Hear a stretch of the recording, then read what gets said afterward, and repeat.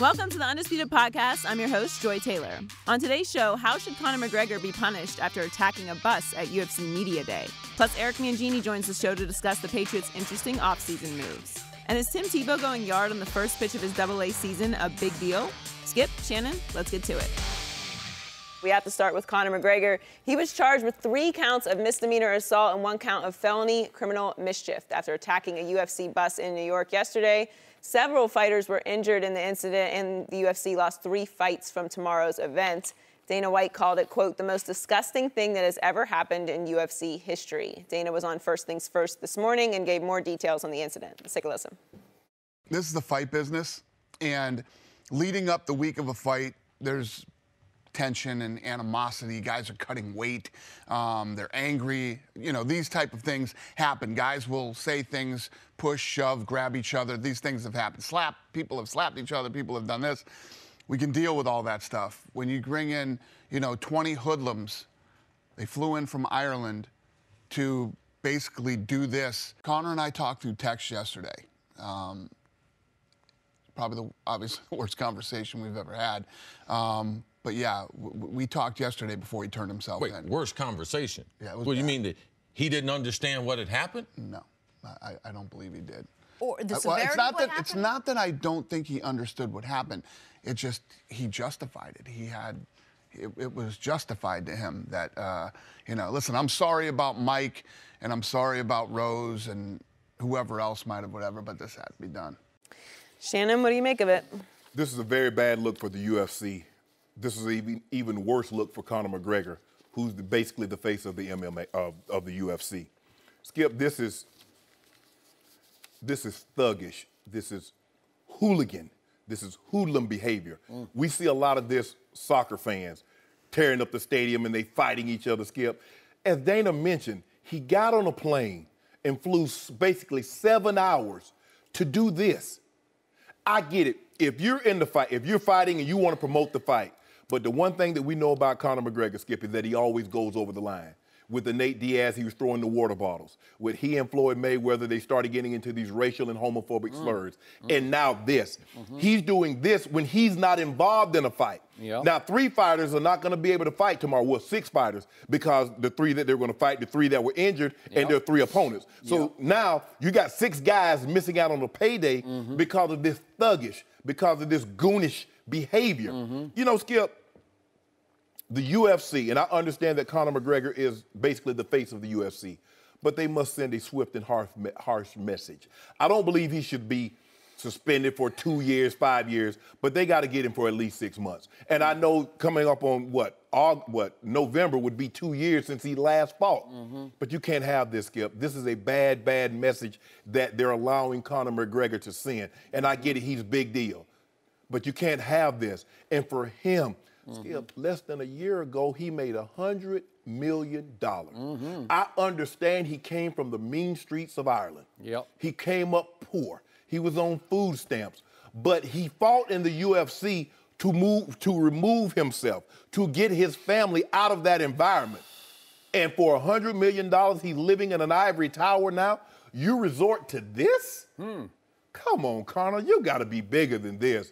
This is why athletes that come from impoverished situations, they fight and they do play sports or whatever they do to get out of that, so they don't have to carry out that type of behavior.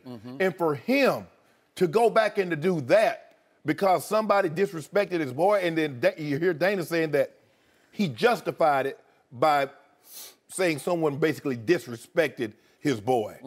Really, Conor? I mean, you could.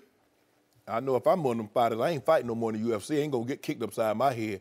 I just got me a big old check, Joy. I'm gonna go and sit this thing on down, have me a couple kids. I'm gonna be nice. No more punching for old Shay Sharpe. Conor McGregor I just got me a lot. Just the winning ticket right here. Conor McGregor just signed it for me. Justified. You finished? Justified. Shannon Sharpe, you just got took by Conor McGregor. He did it again. It was brilliant. Maybe it went a little over the top, a little over the edge. Maybe I'm sure he didn't mean to shatter the windshield in such a way that it would lacerate one fighter's face and get some little shards of glass in the other fighter's eye and cancel 2 fights.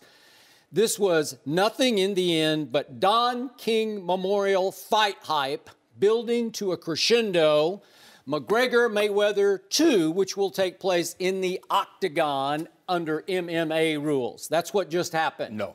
It was beautiful. It was brilliant. And I'm sure Dana, as we just saw, Dana's very upset. He's genuinely upset about this because it became a bad look because it just went a little far. But there is method to Dana's madness because he knows what made $100 million for Conor McGregor the first time in the boxing ring and what, $300 million for Floyd? Will make $300 for Conor McGregor this time in the octagon, and God knows how much for Floyd Mayweather, Money Mayweather, in the octagon, because it could be 600 million, 800 million, God knows how many million, because this will be the biggest fight, the richest fight in the history of this planet, and it's going to take place in the octagon, and Dana keeps warning you. I'm telling you, I'm telling you, I'm telling you. So, back to your original point. Is Conor McGregor basically just a street thug? Yeah, all those terms you used, it's, they call them yabos over there, hooligans, whatever you want to call them. Yeah. Did he grow up that way? You better believe it. And I'm going to remind you, it was just 5 years ago that Conor McGregor in Dublin, Ireland was collecting welfare checks as a product of that neighborhood called Crumlin, which is actually just a south side suburb of Dublin. And it has seen some of the worst gang fighting in the history of Ireland, and he grew up in those gang fights. And I will remind you, just 5 months ago, Conor McGregor was bold enough in a pub one night, after I'm sure he'd had a few too many, he was guilty of punching a known mafia member in the face, an older man who was the father of a son. It's a long story. It's another one of those, I'm going to get even with you. And reportedly, ESPN reported there's been a bounty on Conor's head by the Irish mafia, the Irish mob, for the last 5 months. So he lives in this world. So is he capable of bringing what a... They have no mob head on them, Skip. You know how the mob work.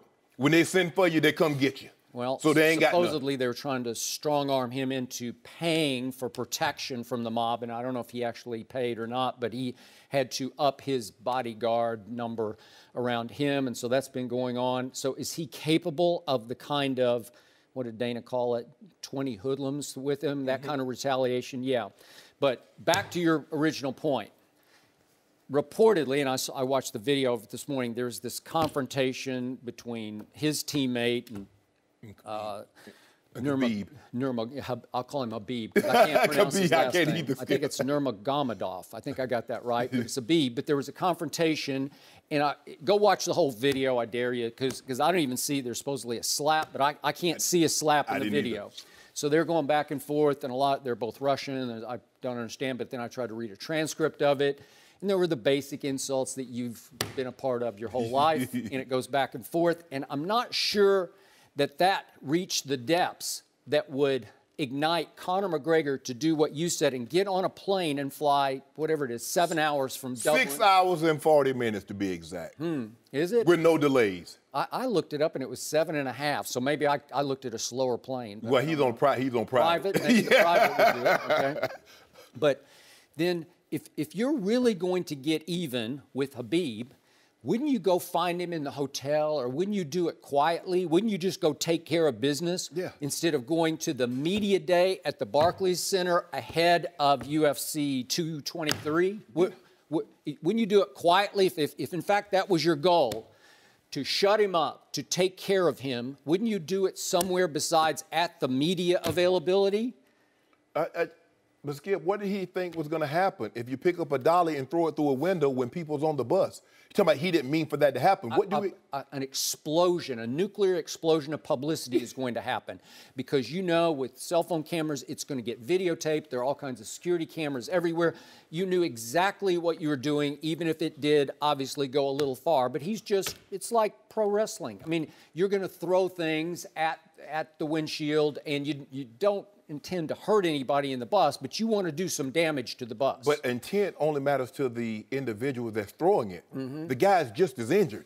Remember, intent only matters to the guy, to the defendant. Yep. The victim is just as injured, whether you intended to harm him or not. But Skip, my thing is, if you got this much animosity towards Khabib, as Dana said, the next, what is it, 226, this one, so 227? 223. Yeah. So 224 or 225, Conor McGregor and Khabib. Okay, you can, that's the thing about the fight game, Skip. If I dislike you, guess what? We can settle it. We can go and get up in the ring, UFC rules, you going to get, but see, here's the thing, Skip. Conor McGregor is dragging his feet about fighting. Skip, once you make $100 million, it's hard for you to go back to making 10 and 13. I agree. Even though 10 and 13 million, that's a lot of money, Skip. But once you got the big check and they got all them zeros, how does Conor McGregor say, hold on, wait a minute, I'm the cash cow. And I'm sure Dana's trying to make it worth his while. I got 15, 20. No, but Skip, this kind of behavior is unacceptable. I can imagine. Joy, what would have happened if that would have been Demetrius Johnson or Tyron Woodley? What would have been said? Nobody would have said, oh, that's a, what you call them, that's a PR move. They tried to hype a fight. Come on, Skip, this is unacceptable for this man. You know he goes over the line, and I told you that. You can trash talk, but then he is not good enough to question somebody, well, I can beat you, or question how tall he is, and little legs, little torso. He got to go over. He got to go to the monkey. He got to go to making homophobic slur. I mean, it's just never enough. Did you buy it? Did you watch? Were you not hyped for it? Because I was. No, I wasn't hyped. Yeah, I was. That thuggish behavior. Yeah. See, you know what? He got you. Nah. Got you. He gonna mess around and get the right one, and they're gonna spray They're gonna spray them all. Okay, that could happen. And then what? Could happen. All right. He's lived in that world his whole life. And then what? He doesn't care, because I'm pretty sure he's not going to fight in any sort of UFC until Floyd walks into the octagon. Man, he ain't gonna fight no Floyd. So Conor's got 2 fights left in him. One was in a boxing ring, and one's going to be in the octagon against Floyd. That's what's going to happen. And he's going to make 300 more, and that'll be 400 million, and he's going to say, Shannon, you know what you can do with all of your opinions. No, Yeah. it's just like Floyd. The more you see, some people can never have enough of money, and he's one of those. Floyd seems to be one of those guys. So it wasn't enough for Floyd to make 225, make three. So $500 million in his three last fights. So he made what, 30 million against Berto, 225 against Pacquiao, 300 million. So it wasn't enough, Skip, to do 575. Be 50-0, ride off in the sunset, I'm cool. Unbeaten, untied. A lot of people tried, nobody did it. That's not enough. How much can Conor make for fighting Khabib? Let's just say hypothetically. Oh, he can make a lot, but Dana trying to squeeze him. Well, he'll make what Dana allows him to make, yeah, right? Exactly. He's still under contract with UFC. And he said he want percentage points. He wants a piece of UFC. Okay. So you don't think that Dana White and others who own the UFC, Dana obviously operates it, right? But you don't think they would love to see a Floyd-Conor rematch in the octagon? Of course. You don't think they'd benefit from that hugely? Yeah, but they won't give $100 of my money. Yes, they will. No, they won't. Please. Oh, no. Oh, stop it. No. What? No. You get none of my money for that. Because I already know how it's going to end. Like I'm not crazy. watching. I'm going to the movies that night. You're going You to are the not. I'm going bowling. You're going to watch. I know what you do. You'll show up at a watch party and bring one of the free bottles of Hennessy that someone has brought you. I ain't watching it. You're going to watch. You're going to watch what? Sister Act 2? No. I mean, why would I watch a wildebeest go fight a crocodile or a lion? We know how that's going to end. Wildebeest sounds pretty bad to me. Yeah, it sounds real. Man, yeah, right? don't do that, Skip. But it's not. See, Skip, you look at that smirk on your face. You want Conor to get his retribution. I do. For what he did. But so does everybody else. And now millions of people around the globe are going to want Conor to get his from Floyd for what he just did to 2 of the UFC fighters. No, you watch. No, Khabib going to take care of that. Yeah. Khabib going to do it. Yeah. Conor didn't care about him. Yeah, that's you what really think he took this that seriously? Khabib to fly 6.5 hours? Conor lucky Khabib didn't slap him. Oh, well, he probably is, but he doesn't want any of that. I know he don't want none of Khabib. Risk his pretty face for that. He wants Floyd. No, No. He's got Skip, Floyd. He wants the biggest You know fish. what? Next pay period, I'm going to give you $1,000 so you can leave this fight alone. Floyd Sr., I'm going to give you the $1,000 back for Floyd Sr. It's not about the money. It's about the principle. No, ain't no principle. There's no principalities in this. I wrote a personal check to Floyd Mayweather Sr. Well, for $1,000. Well, I'm going to write you a personal check to one Skip Bayless for $1,000. Okay, I don't think you'll do that, but I will. Thank you. Yeah. I want you to stop trying to promote this Conor McGregor and Floyd Mayweather in the UFC. Because, Skip, the only reason, if you thought it would be a good fight, you wouldn't want to see it because Khabib and Conor McGregor is more in line. That would be a good fight. You want to see Floyd get pummeled. You just want to see him lose. I just want to see the matchup. It's like It ain't no matchup. Turnabout is fair play. Conor had the guts to go into the ring with Floyd, right? Yeah. He lasted 10 rounds, and he finally did get pummeled. we let him last. But in round 9, he had Floyd in trouble in the corner until that referee, Dirty Bird, stepped in. Low and said, blow, Skip. Up, low blow. Yeah, it Start was. over in the middle of the ring. Right. What? Yeah, that's You what let happened. him out of the trap. What, no trap? You hit him low. Well, and you know what? There could be even a trilogy here where the third fight between these two would be back in the ring. First of all, let's get this straight. If Floyd lasts through the second fight. You and I both know there will be no third. If Floyd were to get into the octagon with Conor McGregor, there is no third. There's no third boxing match. There's no third UFC fight. There's no third anything. You know that, Skip. And the only reason you want this to happen is that you want to see someone, you want to say in your lifetime, you saw Floyd Mayweather get beat. And it's not going to happen. How many billions of people would want to say that and pay for this fight? I don't care. Way more than paid for the boxing match. A lot of people thought the boxing match was a joke, but this would be for blood in the octagon with little tiny gloves on his little brittle hands. Yeah, exactly, right? exactly. So if he got little brittle hands, he's never kicked anybody, he's never kneed anyone, he's never fascinating. I can't wait. I can't wait to see how long he lasts, because that would be the question. How long will he last before he gets hurt by Conor McGregor? Just because you're a great athlete in one sport. I mean, Tom Brady is a great football player. Nobody wants to see Tom Brady on the basketball court. Nobody wants to see Tom Brady on the baseball diamond. Nobody wants to see enough. This is hand-to-hand combat. Skip. Boxing ring, octagon. Slightly different rules over here in the octagon. You can kick, In boxing, the only thing you can use are your hands. In the UFC, the only thing you can't do, you can't bite, you can't out-gouge, and you can't hit the guy in the private. That's the same thing in boxing. Okay. But elbows, knees, feet, you can take the guy down. You can't wrestle in boxing. So, the greatest defensive fighter ever will have a challenge here. How does he stay out of harm's way? It's easy to be a defensive specialist when all you have to worry about is someone's hands. When you got to worry about someone's feet, their knee, a hammer fist, stop it, Skip. Floyd's special now. In the boxing ring. Rare. In the boxing ring. Yeah. But you saw, even in that fight against Conor McGregor, you see some of Floyd's skills are deteriorating. This is why Floyd doesn't want to get into the boxing ring. Shannon Sharpe just said his skills are deteriorating? The man's 41. He's about to be 42, yes. Tom Brady's 40, and he just won MVP of the National Football League. But he took that L. I won't remember that MVP, but I remember that L. When he set the record for passing yards And what in any playoff game? What did he get him? Bill Belichick got him an L. No, don't do that. Well, it's just what happened. Don't skip. So before we leave this alone, well, obviously Conor turned himself in to the police in New York City. So will he go to jail for this? I doubt it, but I don't know that for a fact. Could he go to? He could go to jail. Yeah, He's been charged with assault and criminal mischief. But as a first-time offender here, I don't know that he's got. Nah, we're gonna check his records over there. He got anything over there in Ireland? I don't think so. Nothing that I could find before the show. So I don't know. Would he go? Could he go to jail? But help me out here. What happened to some of the greatest rappers we've known after they went to jail? What happened to Tupac after he went to jail? Did it help his career or hurt his career? It helped his career. What happened to Lil Wayne after he went to jail? Help or hurt? Help. But here's the thing. Gucci Mane. I could just go on and on. Stop talking about Gucci. I'm just saying. They're from the crib. They went to jail, and then what happened? Ain't no rappers from Oklahoma, especially any of the Idlebill. No, except me.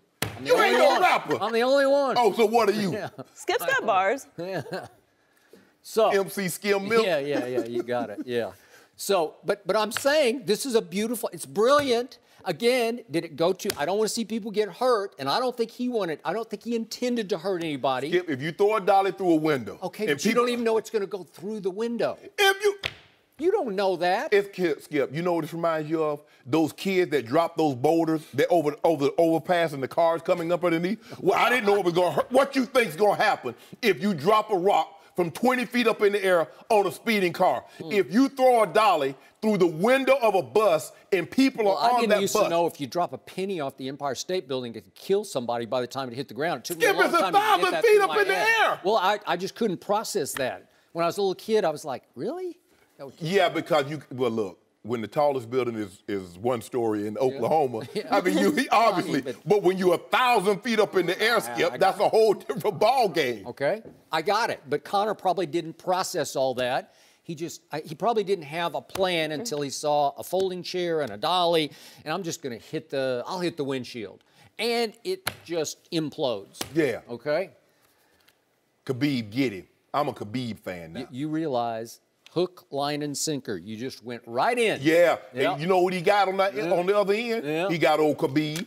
Yeah, he got old Khabib. Cares. I care. Cares. I'm going to watch that fight. Care. Khabib. Yeah, Khabib. I might even be waving the Russian flag for Khabib. Yeah, well, I don't think so. Yeah. Yeah. I'm against Conor right now. I like really Conor. I like Conor, but not he gone too far now. This doesn't smell at all like promotion for. No. Khabib gonna put some Do a big promotion on it. sniff. No. Just a little bit. No. That's all right, Boy, Khabib. I smell what Khabib got cooking for him. I smell A Don butt King cut. Memorial. I bet Khabib got something for him. Khabib. Nobody cares about Khabib. Yeah, they will. Khabib. When he got that win, that dub, I'm gonna have that restaurant open late. Nothing about this should be surprising to anyone. What do you always say? Money doesn't change people. It shouldn't. It makes you a bigger, more than what. So he a bigger hoodlum, huh? He's a bigger hoodlum. That's true. No mercy. Hey guys, Joy Taylor here. Before we get back to the Undisputed podcast, I want to tell you about Toyo tires. UFC fighters are tough. You know what else is tough? Toyo tires. That's why Toyo has been a proud sponsor of the UFC. Just like UFC fighters, Toyo tires are built for battle. It's an all-or-nothing philosophy. Durability, aggressive design, on- and off-road capabilities, yes to all of them. Living life on the highway? Toyo has you covered. Spending some serious time off-road? They have a tire for that too. No matter what you drive, Toyo has what you need, and frankly, these tires just look cool. Trust me, nothing ruins your day faster than being stranded on the side of the road with a flat tire.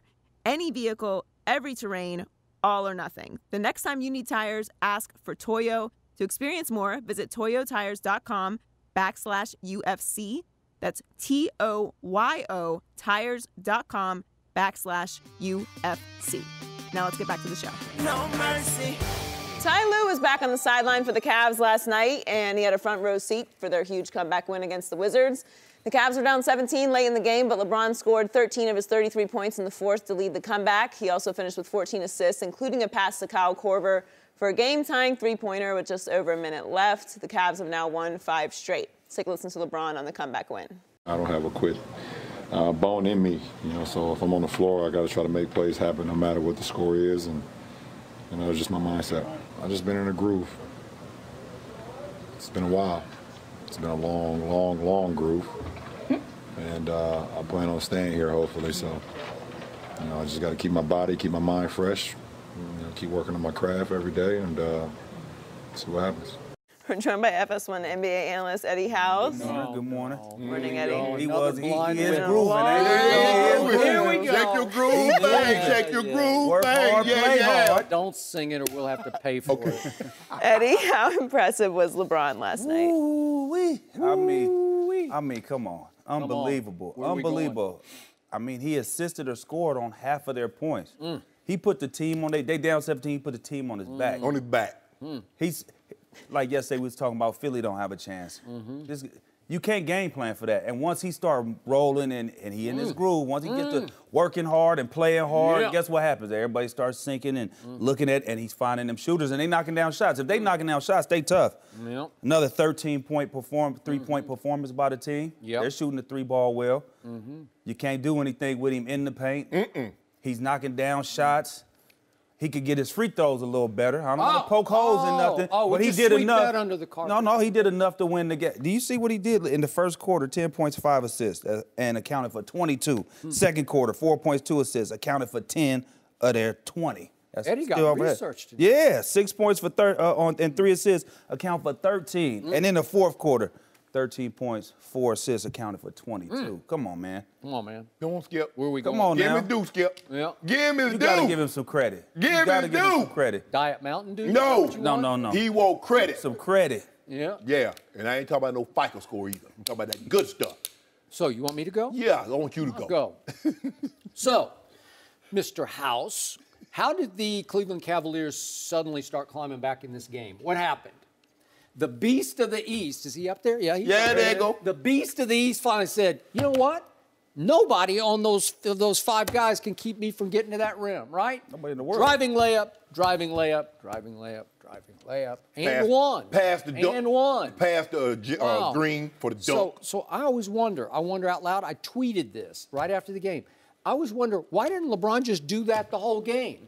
I realized he was down 2 point guards, so he had to sort of play point guard. But again, do the Wizards have anybody who can keep him from the cup, as they call it? No, nobody does. Nobody does. The Sixers have 2 giants in the middle who can really defend at the highest level. That has turned into the best defensive team in basketball. They bother LeBron because he can't do that to both of those guys. And you saw what happened at Cleveland on March 1st. Who won that game? The Sixers won it and won it convincingly over LeBron post-trade deadline. What did LeBron do to them when they had Embiid in Philly? Triple-double, right? Yeah, okay. Yeah. And early in the year, beat the They're just growing up, though. The babies are coming of age. Well, they won't be full-grown this year. You know what? This Philly team, just a quick aside here, it's starting to remind me of a Dallas Cowboy team I covered in 1992 that nobody thought was there yet because they're just babies, Troy and Emmett and Michael. They're just kids. You know, they don't get it yet. They acquired Charles Haley. And all of a sudden, they broke through a whole year ahead of schedule. And what happened? They won the Super Bowl. So I'm just saying, the Sixer team's starting to look like that.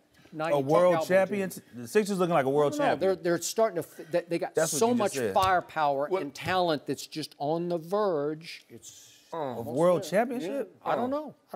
It's starting to feel like it. Yeah. Joel Embiid is not afraid of the Beast of the East. Joel is about to become the Beast of the East if he isn't already. Yeah, when LeBron is like in year 18, we'll pass that along to Joel Embiid if we deem him necessary. Okay. If not, we'll put foots on their neck again. So once again, we get the best player on the planet, according to him, MVP of this league this year. Yeah. We get him on the free throw line with 53 seconds left, and predictably, what happens? He's got 2 free throws to tie the game, and Eddie House, what happens with the first free throw? He almost airballs it to the left. It wasn't even a clank. It was like a tick. It barely ticked the edge of the rim on the left side. I'm like, come on, LeBron, you can at least get it up on top. Then he made the next one. He made the next one. I give him credit. He's been shooting a little better from the free throw line.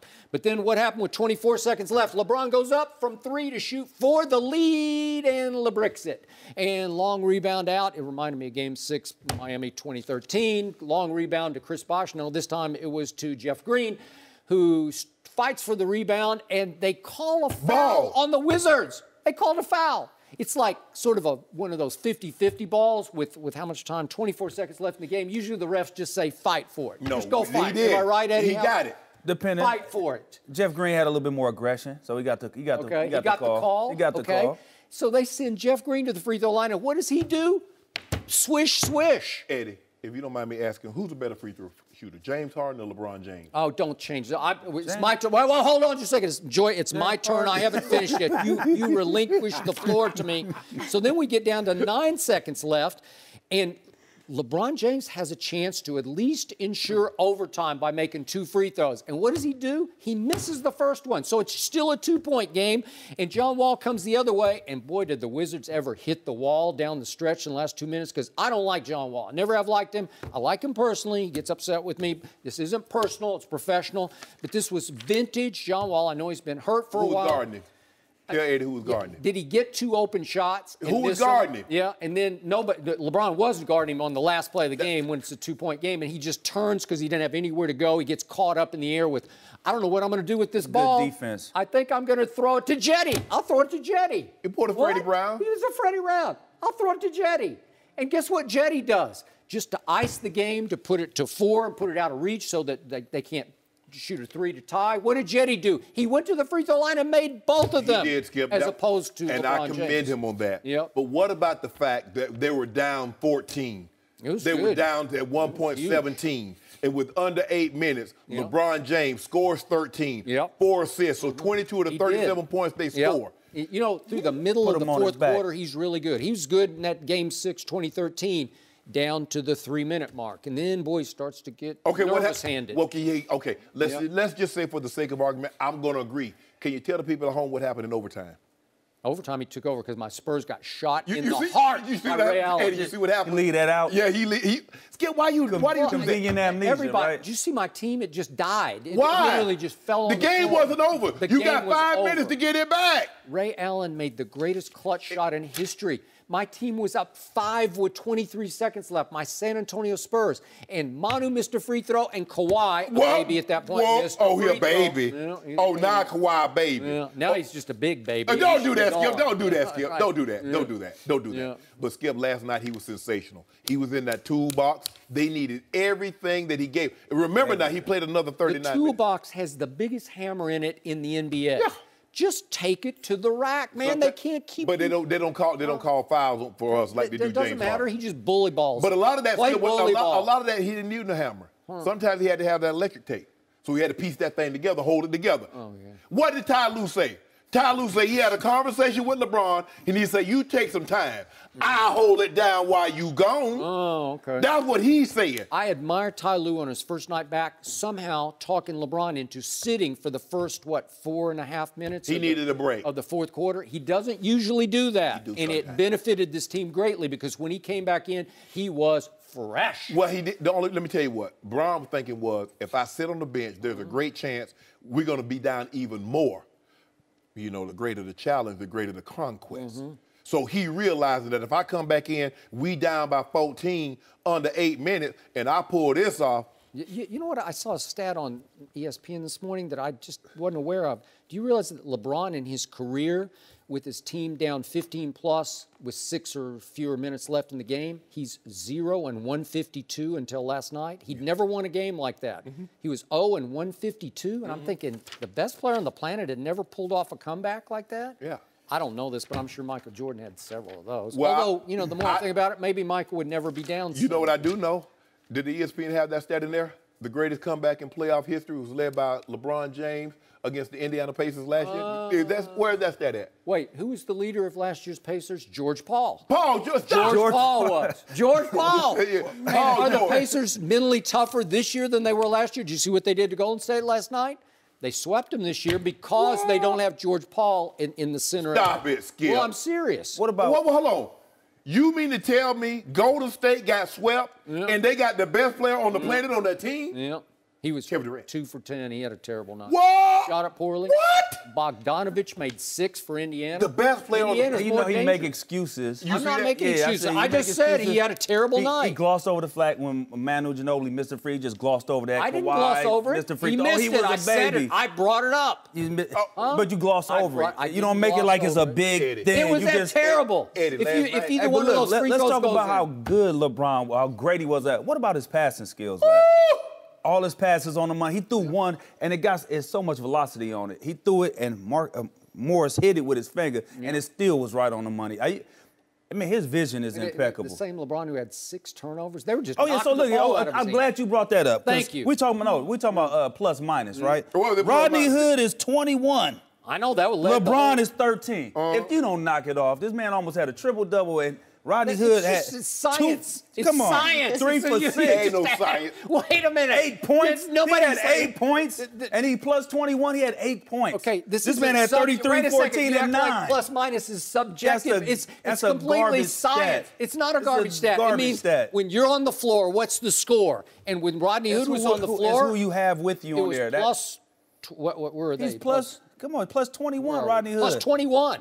And LeBron That is led plus the whole- 13. Come on, stop it. Okay, no, that LeBron means- led the whole game, right? Yeah. Okay. No, when He put the LeBron team was on on his the back. floor, the team was plus 13. That's just Well, when he was science. up, they was down Right? 17. Hold on. Well, let me ask you a question.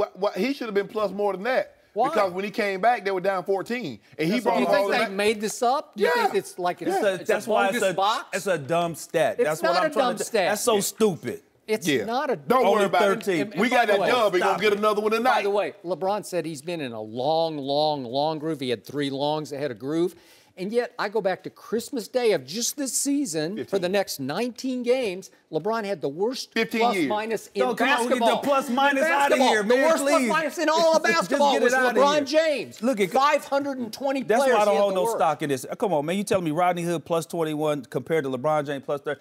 He If- had if- more of an impact Okay, on that it game. doesn't mean he's better than LeBron. Yes. It just means when he was on the floor, the team was 21 points better Man, that's than dumb. the opponent. It It's just- depends it's just on your math. teammates too. It depends on your teammates. It doesn't. Who you're out there with. Yeah. Okay, well, okay, but it's a stat. It's real. My guy was When in he his was ba- out there, My guy LeBron was was in that going to work. toolbox last night. Yeah. Yeah. He pulled that hammer out. Yeah. No. 7 minutes left. He pulled Philip that had a hammer out and flathead said, I'm going to hit screwdriver, Gortat right on the electric head. tape.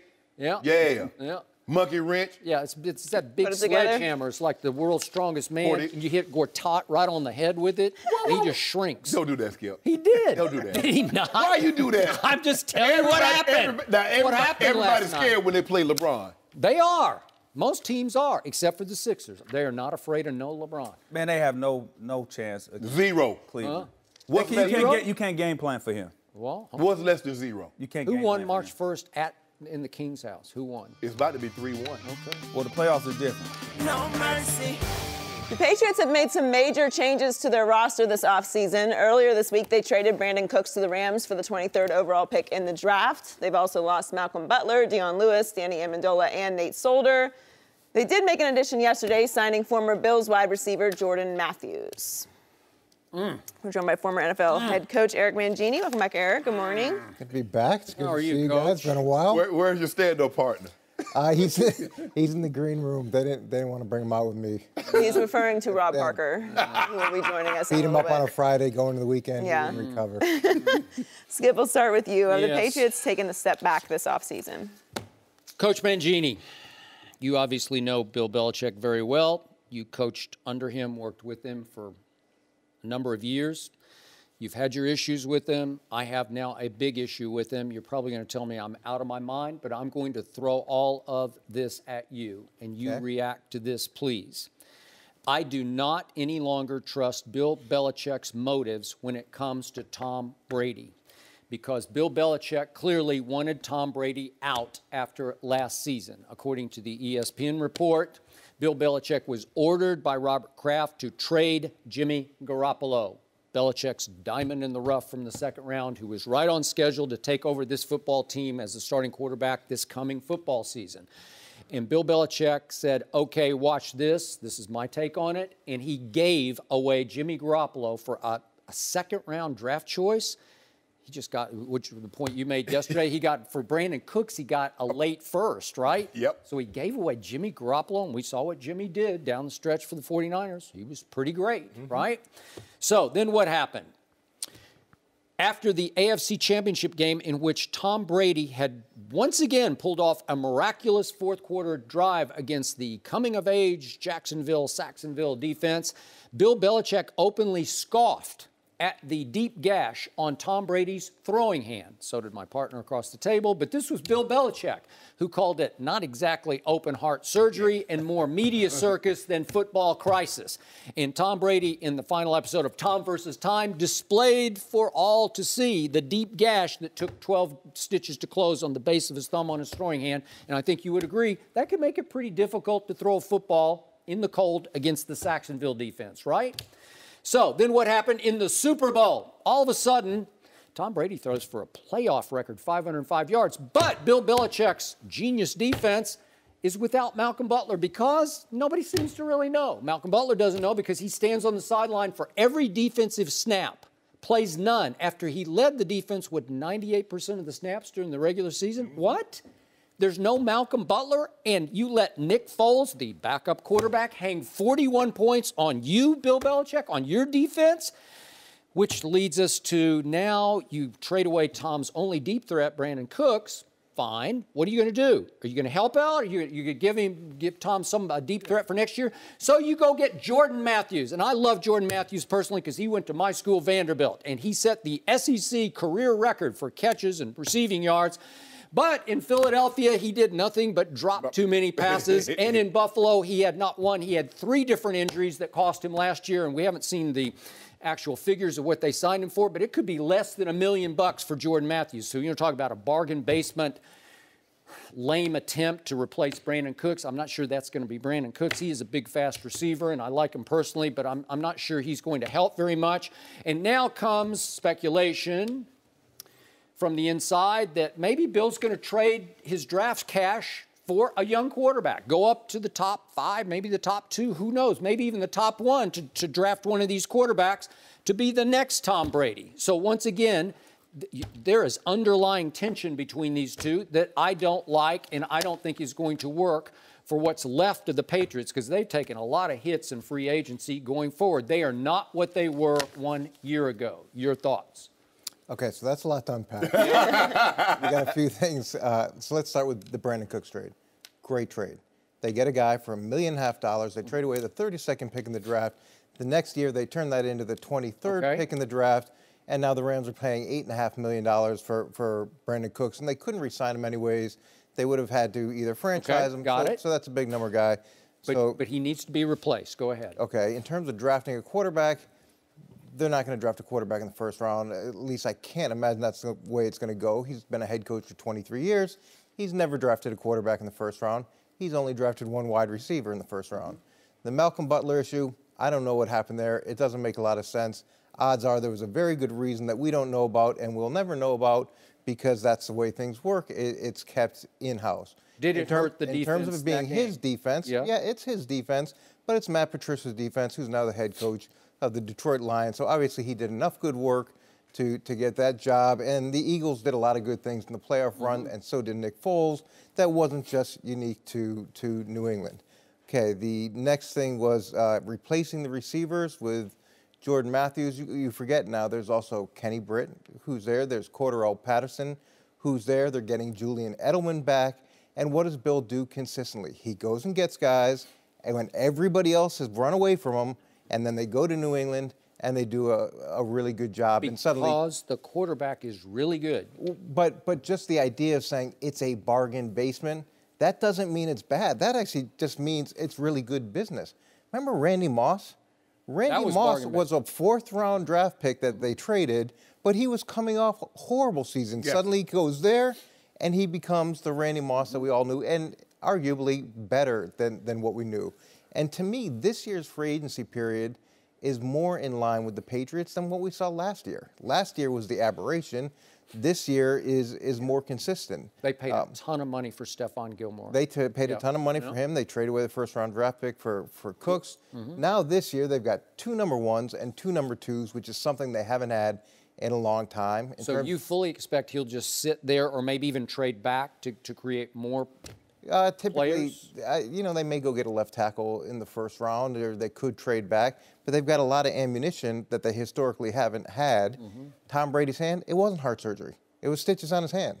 That was your throwing hand. It wasn't your right hand. But it wasn't heart surgery. Did you see the pictures of it? I did. It looked really bad. Yes, factually, it was not heart surgery. Well, Coach Belichick said he did it as a kitchen accident, so I wouldn't give you no credit. You didn't heard it on my watch. Hey, man, have you ever heard of a quarterback handing the ball off, and he gets a laceration that requires 12 stitches in the base of his hand? Wait, you put quotes around 12 stitches, so you're saying that was not true? I'm saying the 12. He didn't need 11. He didn't need 13. He got 12. But anyway, have you ever known? I mean, typically no, but I remember the night before the Super Bowl, we ran out of long snappers, and we brought in this guy who had snapped for Bill in Cleveland, and he had been preaching. That's what he'd done for the last 2 years, but we needed someone. Right. So he comes in, and then practice the day before the Super Bowl, rolls it back. That night, he cuts his hand while he's eating a steak, and then he's got to snap the ball in the Super Bowl and for us to win, and he ends up doing it. So look, these things happen. Higher degree of difficulty, snapping or throwing passes against the Well, I'm just saying when you're the long snapper and you've been out for 2 years and you slice your hand with a knife, and you've got to make the biggest snap of your career. With the hand, yeah, it was bad. But over the course of his career, Bill's seen a lot worse injuries the guys have played with. Yeah, and that was my point. And that's my point. And what E-Man is saying is that he cut his hand cutting a steak, not snapping a football. That's what E-Man was trying to get at. You know what? You could be right. Maybe it didn't happen getting caught on Burkhead's helmet in practice. Okay. Maybe it was something else, but it happened. It happened. It was gashed. This is how you grip the football. Did Tom Brady not say there was a night, what was it, Wednesday night going to Thursday? He wasn't sure he could even play on Sunday. But Skip, what should Bill have done? Create a sense of urgency in the press conference, like, oh my God, this injury's so bad. Give him a little break. Give him a little credit. So that maybe the just whole a little team bit. feels. So he sounded like Shannon Sharpe in the postgame, trying to discount what Tom Brady had done. Was Tom Brady not great in the fourth quarter against a really good secondary? What Coach Belichick always does is that he doesn't give his team excuses if we were to lose. Well, we lost because of Tom's injury, like somebody else I know. Nobody gave it excuse. It's just what? It just was a thing. It happened. It happened. Yeah. Yeah. It was a deep gash. That dub happened for old Foles. But did I need an excuse after the game? I didn't need an excuse. I think the other thing when you look at this whole free agency period and the Patriots this offseason and the sense of alarm that everybody has. Remember last year when the question was, can they go undefeated this year? Are they the most loaded they've ever been? All that, I mean, it doesn't mean anything. Well, did they not win free agency last year? I mean, I guess so. Stephon Gilmore early in the season couldn't get lined up. Brandon Cooks had, okay stats. Coney Ealy didn't even play it down. Did they win free agency? Yeah. I don't know. Hold on. You talk about they cut him. Guess who picked him up? The Dallas Cowboys. Yeah. We got it. So his third team. I guess Dallas is winning free agency this year. What happens, Eric? My Cowboys, they wait until they can get a bargain basement deal. See, they bring in Coney Ealy when he gets cut by Bill Belichick. How about his 14? Wouldn't this concern you a little bit, E-Man? You on your 4th team in a year? Yeah, that'd be a concern. And bargain basement coming from the Patriots is different than bargain basement coming from somewhere else. I'm just throwing your argument back at you. I mean, a guy, think about this, Skip. A guy that had 3 sacks, an interception, a forced fumble in the Super Bowl is on his 4th team since that Super Bowl. I loved him at Missouri.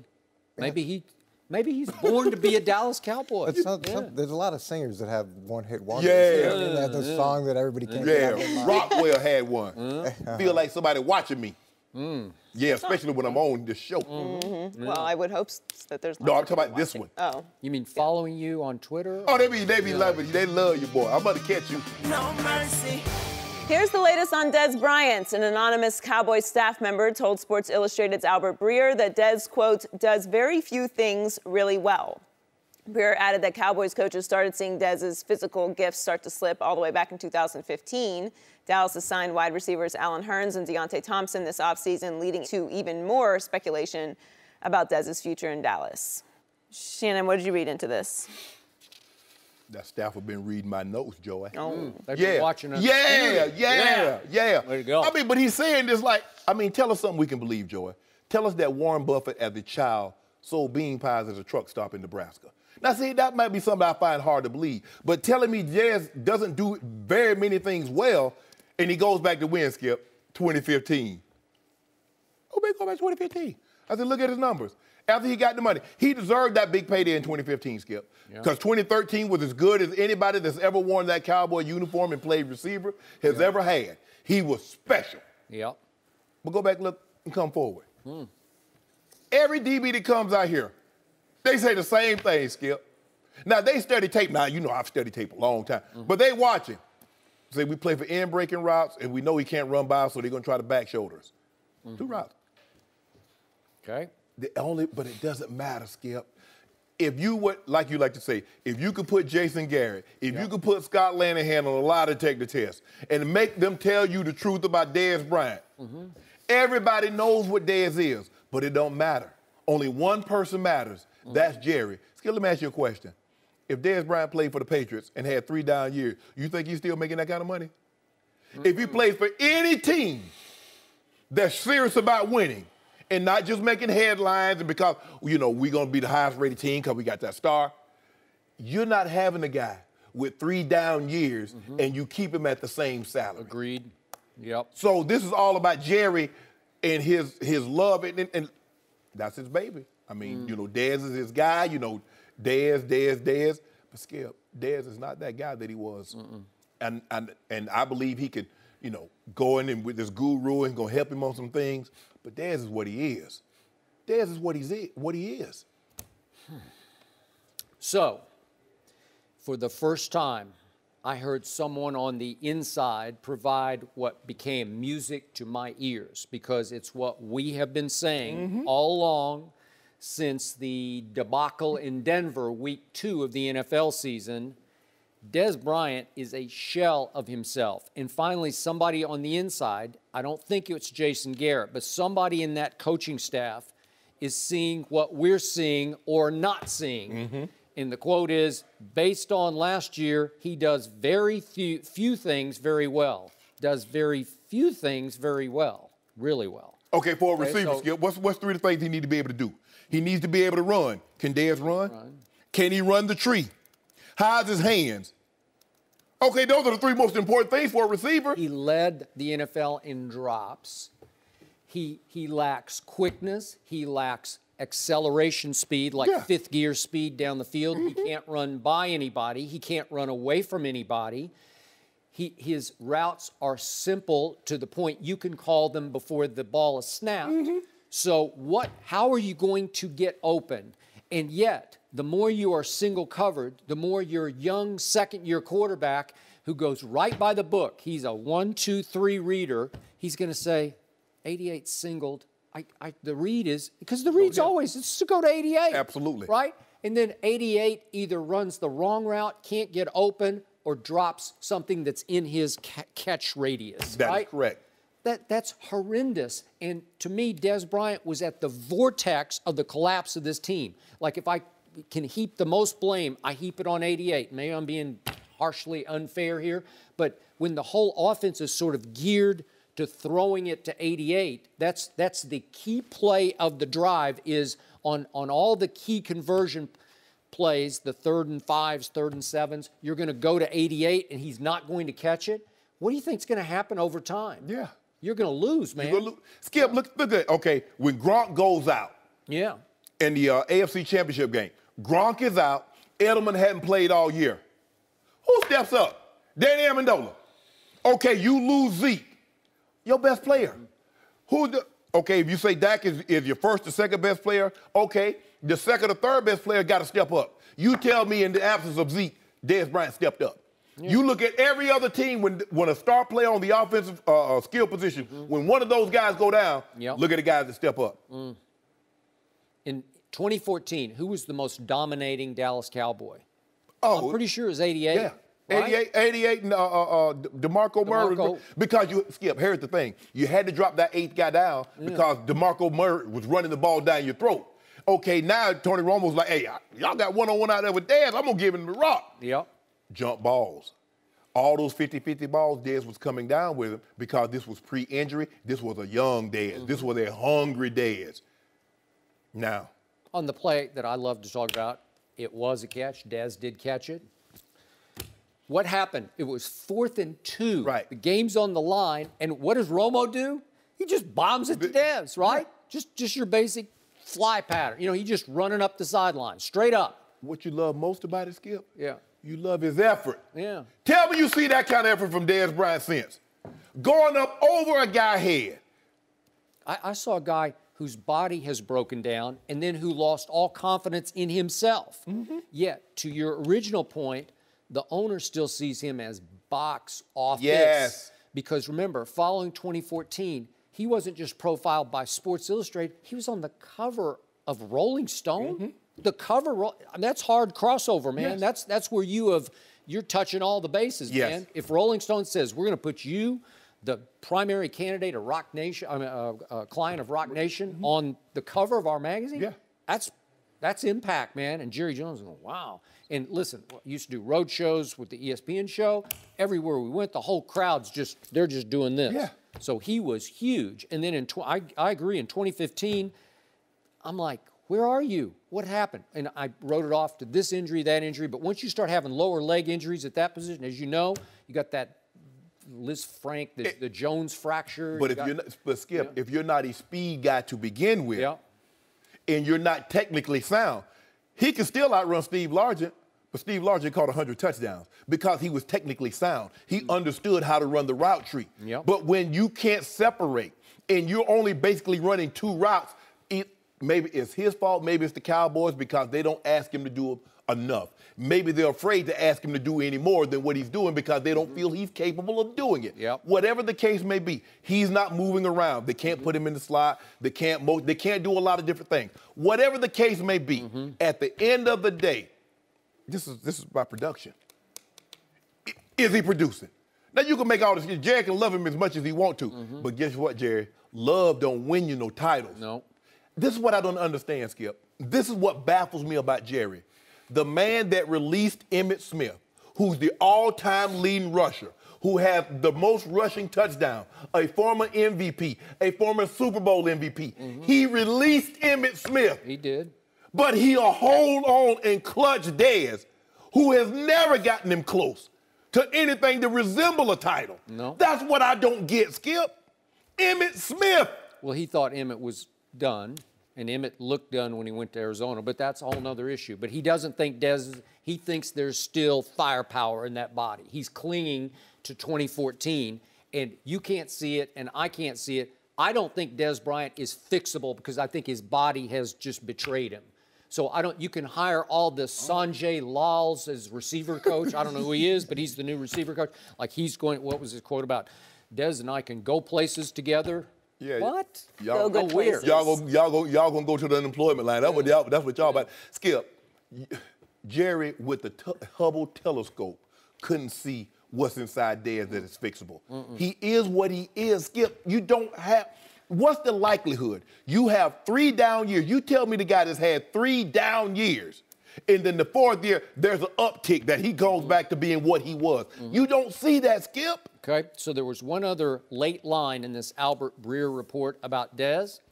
At the bottom of it, just out of nowhere, comes the Cowboys' failure to land Sammy Watkins, probably saved Bryant's place on the roster. And I had not, silly me, I don't know, maybe I missed it, but I didn't know they were pursuing Sammy Watkins. They were in the Derby. They were in the auction. But Sammy Watkins got 3 years, $48 million from Kansas City with like $30 million guaranteed. Right. And they weren't willing to go there. Well, it gives me hope and renewed heart that maybe Jerry is seeing what we're seeing, and maybe he did go after Sammy Watkins and failed. Well, if he did, that means that he's done with Dez. But he's got who to replace Dez. He has nobody. I'm telling you, I just believe that they're going to try and box Dez in, Skip. Maybe. After the draft, yeah, free agency's done gone. Hey, this is what we got for you, Dez, so we're going to have to release you. Then what does he do? I don't know. Look, I like Dez personally, but I just don't want to see him around next year. I think it will just gum up the works next year. Yeah. But if he's making less money, maybe they won't force it to him. Okay, but how happy will Dez Bryant be making less money with no footballs thrown to it? Man, this is what good luck with that. You know what? It cute when people like, oh, Skip, if you're not gonna make plays for $12.5 million, but you're gonna make them plays for $3 million, $4 million, you would think like, man, I'm jumping out the stadium trying to catch the ball. But now you making $4 million, man. I got to really make this play now. We'll see. No mercy. Tim Tebow made a great debut in Double-A baseball yesterday. It is far. First pitch of his very first at-bat with the Binghamton Rumble Ponies. Tebow went yard, launching a majestic shot over the right field wall. It was a 3-run homer, and the Rumble Ponies win. Did you see that, Shannon? Wow. Shannon, you all right? You okay? Going, gone. Welcome, Rob Parker. What's happening? Good morning. Binghamton Rumble Ponies. It's a good name. Double-A Professional Baseball League. Go ahead, Professional. Rob. Yeah. Rob, how impressive was this? No, anytime you get a home run, we always talk about it. The hardest thing to do in sports is to hit a baseball. So to hit a baseball consistently. No, absolutely. It is. It's very hard. That was a majestic shot. I give him credit. Now, here's the thing, Skip, that's going to be different for you. You ready? Yeah. Tim Tebow actually, right, if he can have success, you know all the good players in baseball are where? In Double-A. They are. This is where, it's not the old days where Triple-A was the top place. all the real players that move on to the major league are AA players. So if he can somehow, some way play consistently, and it's not the strikeouts before. He struck out a lot. He struck out basically, he's played 126 minor league games. He struck out 126 times. Yep. That's not good enough. But if you can have what Aaron Judge did, and I'm not saying 50 home runs, but hit enough home runs and have a high enough batting average, they don't look down on you like they used to. Before, he would never make the major leagues or never have a chance to make the major leagues. Do I think he's going to make the major leagues? No way, no how. I don't. But if he had any shot at making it, he'd have to hit home runs. What'd you just say? Consistent? Yes. Consistently on the AA level for people to finally, because to me, Skip, this is his last year of really playing. I would agree. If he goes to AA and we got 230 and you're striking out 2 times a game and you hit 4 home runs or 5 home runs, there's no reason to continue. And here's the other kicker. The Mets aren't a dish rag anymore. They're a good team that most people have getting a wild card and making the playoffs. Yep. So there's no reason to bring them in to try to sell tickets at the end of the year. They're going to want somebody who can contribute because they have a playoff contending team. You need a little September pop? Right, exactly, coming off the bench. I don't know. Interesting. So are you shocked that I gave you that?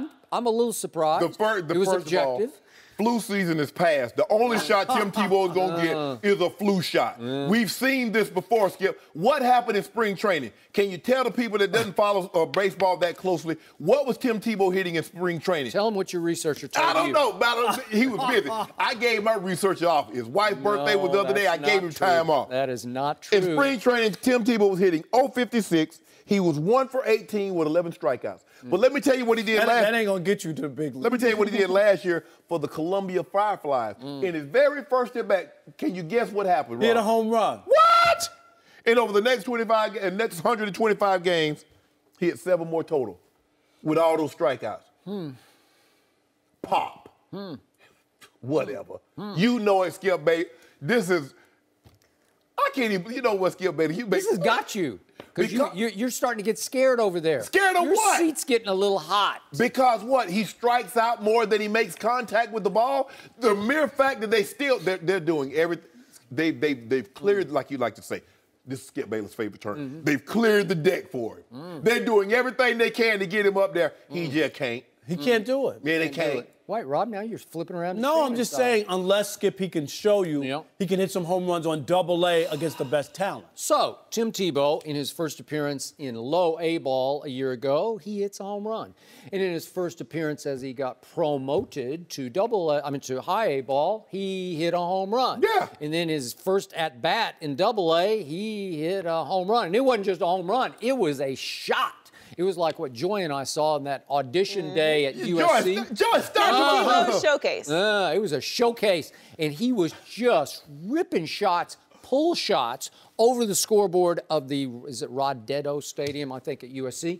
They were moon shots, and this wasn't the Oppo Jack. This was a ball that he pulled, and I didn't see a lot of pulled shots. You on moon rocks if you think you're going to make the major. He got a round on that pitch, and obviously that was the Portland Sea Dogs opening day starter. Am I right? Look at This these is names. AA. The Portland Sea Dogs playing the Rumble Ponies. Yeah, look him up. Teddy Stankiewicz. He was a second-round draft pick. Okay, for the Boston Red Sox. So, again, you're up against their opening day starter, and boom, you pull it. And what did Tim Tebow do during the offseason? He worked, man. You got to give him that. He will work. He is dedicated to the task at hand because, remember, he went 12 years without playing baseball. It is the hardest game to figure out, to learn. It takes years to learn. That's why a lot of kids don't even want to take the path. It's just too hard. And Skip, you know this. You fail 7 times out of 10. You're a Hall of Famer. That's how hard the game is. So what happens if you fail 9 times out of 10? You don't make the major league. Oh, okay. So there we have it. But Sandy Alderson is seeing what we always saw in the sport of football. All he does is win. No, he doesn't. My video that we did. All he does is strike out. All he does is win. All he does is strike out. Didn't you win an award for that video? I didn't, but it did. Yeah. It did. The video won an award. What about what? You want to see the... If they put together, like 10 home runs, I bet I can put together a video, a montage of all them strikeouts. He got 10 times to strike out. Sandy Alderson, the GM of the Mets, who's been around for a couple of days, hasn't he? He's been all over the place, been with the A's in their glory years, and he said before spring training started, I think he'll play in the major leagues, said Sandy Alderson of Tim Tebow. That's my guess, that's my hope, and to some extent now, after a year and a half, a modest expectation. So he was trying to sort of But what be Sandy objective. left out in that quote is that he'll probably have a cup of coffee and a sweet roll if he gets there. It won't be that long. Yeah, and he said this experiment is not going to last forever, but he has made meaningful progress. Again, hadn't played for 12 years, which the is hardest unheard of, game to right. play. And all of a sudden, you just step in against all those bonus babies, and you start in the Arizona Fall League. It is loaded with top prospects. That ain't what Rob said. Rob said the top prospects are in Double-A. No, but I mean, they go to the Arizona Fall League before they go to Double-A. But Double-A is weird, and that's why I'm saying when he says this experiment won't last forever. Yeah. If he strikes out and bats 110 in Double-A, he will not make it to the major leagues, and he won't be in the minor leagues next year. Joy, this is it. I'm not in chemistry. I'm not in science class. What are we doing experiments for? Oh, this experiment. Whoa, wait a minute. But you're betting on intangibles because you saw what he did in Denver as a football quarterback. I ain't betting on intangibles. Yeah, I'm betting on talent. I want to bet on something. Look what did Tim Tebow do in this offseason? He dropped, I don't know, he said 12 pounds. It looks like he's dropped about 15 pounds because he was a little thick last year. He's a little muscle-bound, a little too top-heavy maybe, and so he looks thinner, sleeker, lighter, faster. What you need to be. You need a little more bat speed. And I saw bat speed on that pitch. He got around on it, and he has got raw power. He's born with power. We know that. I go out there right now and knock one over the fence. Yeah. Right now. Have you ever hit a home run? What kind of question is that? No, I'm serious. Of course I have. Skip, did you hit home runs? No. Nope. I never hit one. I'm like over the fence. I've run out of home runs. Wiffle ball doesn't count, Shannon. I'm talking about have you ever hit one out of the park? Rob, you like 59 and you 116 pounds. Stop it. So can you imagine when you were a teenager how much you weighed? 83 pounds. No 83-pound guys. You think I'm 59? I look good. I'm not 59. You close. You're close. No. Oh, Shay Sharpe. You're saying that Rob Parker is 10 years older than you, Shannon? I'm still in my 40s. I'm not even that right. He makes it like I'm that much older than you. You are that much. I'm not. So you at least 7. I'm going to say what I've said from the start. You're 50 years old, right? I'm 49. Okay, and I'm 54. Okay, there you go. We're the same. Here's the point. I'm going to say what I said from the start. This is a long shot, but this is the one guy you've got to give a shot to because you don't bet against this guy. When he puts his mind to something... I'm just going to hold you, Skip, yes or no. Yes or no. Does he make it to the major league? Yep. Okay. I just got a feeling they're going to give him a shot. Rob. And it's going to be it's going to have to be this year because I think this is going to be the end of the line. Hold on. You make it seem like Tim Tebow is the only guy that's put his mind to something. There are a lot of there are a lot of guys that was in Double-A, Yeah, Single-A. but sometimes you just got to have that magic, you know? I view him as a battery guy.